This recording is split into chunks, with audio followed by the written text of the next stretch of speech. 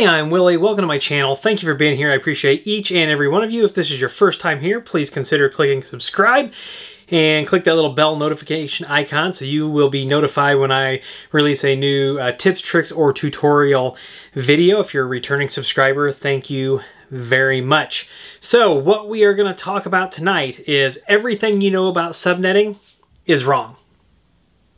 Well, maybe not everything, but I want to talk about a common, it's actually not even common. So something that I came across a few years ago. When we talk about subnetting, if you know how we come up with a subnet mask, right? So a subnet mask of 255, 255, 255.0, right, means that all of these bits are flipped here. All of these bits are flipped here. All of these bits are flipped here. But here, none are flipped. So this is the network and this is the host. So this would be what we consider like a traditional class C or 254 usable IPs. Now 254, that's the key word that we are going to concentrate on here, because traditional teaching is going to tell us that this class C gives us 254. Why does it give us 254? Well, because when we teach subnetting to people, we tell them that you cannot use the first address and you cannot use the last address. We tell this. I tell people that, right? When I'm teaching, other instructors tell people that, because that .0 address is the network number. And the .255, because remember, we start from 0, that is our broadcast. Okay? So the .0 is the network identifier, the network number, and the 255, that is our broadcast. So we cannot use those. But what about if you were just creating point-to-point links, okay? And do you think a point-to-point link needs a broadcast? I don't think so. It's just two devices, right? In a point-to-point, point A, point B. So usually in a point-to-point, we would use a /30 or 255.255.255.252. A /30 actually gives us, this 252 gives us 4 usable addresses, right? Or gives us 4 addresses, but we can't use the first or the last, right?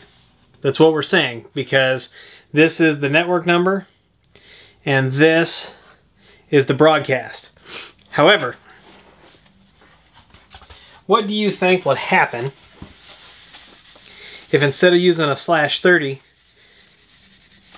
because we don't need a broadcast, on a WAN point-to-point link, what do you think would happen if we used a /31? So a /32 is a single address. /31 should be 2 addresses, right? What's this look like in binary, right? So the first thing, it's going to be 255, 255, 255. That's going to be the first 24. And then we've got to turn on all those bits except for 1. So it's going to be, let's see, so there's 8 positions, right? 2, 4, 5, 6, 7, 8. And it starts down here, goes 1, 2, 4, 8, 16, 32, 64, 128. So if it's /31, so that's 24, 25, 26, 27, 28, 29, 30, 31. So that's going to be a .254 subnet. Is my math right on that? But anyway, that's going to give us 2 addresses. Do you think it'll work? I don't know. Do you think it'll work? That's why we're doing this. We're gonna go over to an edge router, and we're gonna try it, and we're gonna see what happens. My prediction is that we're gonna be able to put the /31 in there for a point-to-point link. So I'm gonna erase all this, and we're actually gonna grab a couple of edge routers, because we'll want 2 edge routers so that we can do a point-to-point. But let's get everything. We'll get a couple of routers, and we'll get this fired up, and we'll see if it works. Stay tuned. All right, so you can see here I have an edge router. I factory defaulted it, and I did not run the wizard, right? So there's no firewall rules, there's no NAT, there's nothing like that. So I'm connected right to ETH0, like when you set these up from scratch. So the first thing that I'm going to do is I'm going to come in here on ETH1, and I'm going to go to config, and I'm going to call this test, and we're going to do a manually defined IP address, and we're going to do, let's do 10.0.0.0/31. And look at that.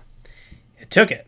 So now what we need to do is we need to get another edge router, and we need to plug it in, give it 10.0.0.1/31, and make sure that this thing's really going to work. All right, so here is our edge point. We're going to use this as the other router. So what I'm going to come in here and do is I'm going to go to ETH1.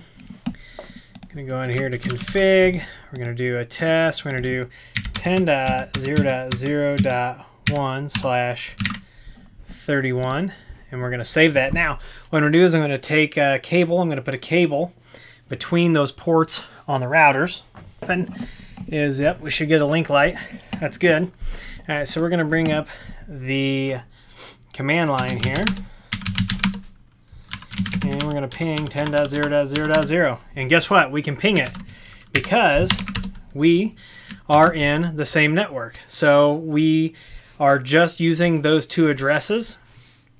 We're not using 4 addresses. So we just proved that a /31 instead of a /30 will work for your, at least for your WAN links. All right, so that is it for this video. Get a couple routers in your lab, try that out, and let me know what you think. If you want to see a full subnet primer, put that down in the comments. I want to thank you for being here. If you like the video, please give me a thumbs up. Please subscribe. Please comment and share. Please follow me on Twitter and Instagram. If you need IT consulting, go to williehowe.com. Fill out that contact form.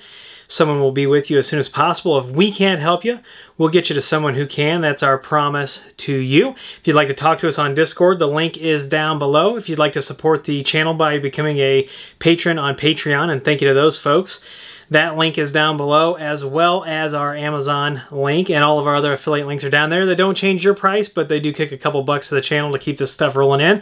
Once again, I want to thank each and every one of you, and as always, I'll see you in the next video.